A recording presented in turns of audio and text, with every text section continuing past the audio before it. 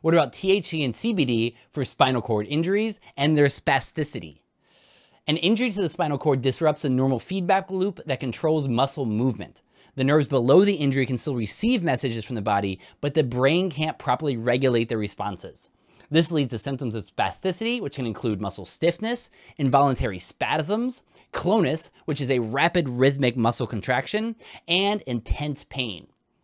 In this study, Spanish researchers in Catalonia recruited adult spinal cord injury patients with moderate to severe spasticity that were resistant to conventional treatments. Then they followed them for 2 months after initiating treatments with nabiximols, which is a spray that contains a 1-to-1 formulation of THC to CBD. They found that after just 1 month of these cannabinoids, there was an average 30% decrease in spasticity, and 2/3 of the patients reported a global impression of improvement. The researchers concluded, and I quote, "Nabiximols may effectively reduce spasticity in individuals with spinal cord injuries resistant to conventional therapies.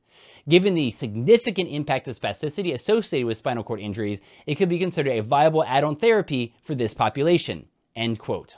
For more studies, see the Neuropathic Pain page of CVResearch.info.